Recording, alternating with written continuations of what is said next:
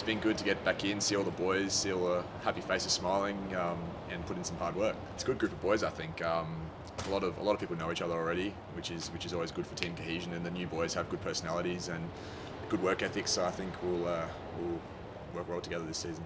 We worked our backsides off last year to make that happen, and for whatever reason it didn't. So this year, we're going to work even harder.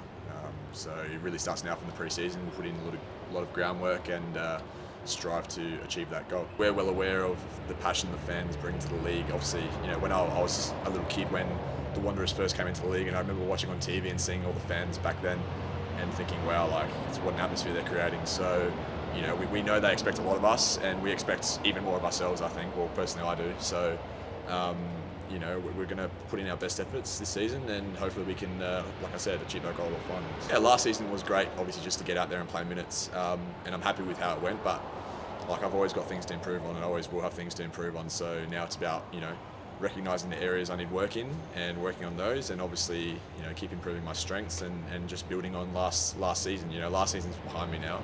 That's the way I look at it. I don't really live in the past, so always looking forward to the next game, and hopefully I can back it up this season. Yeah, definitely. Obviously, it's good to have those 26 games under my belt. I felt really good playing them.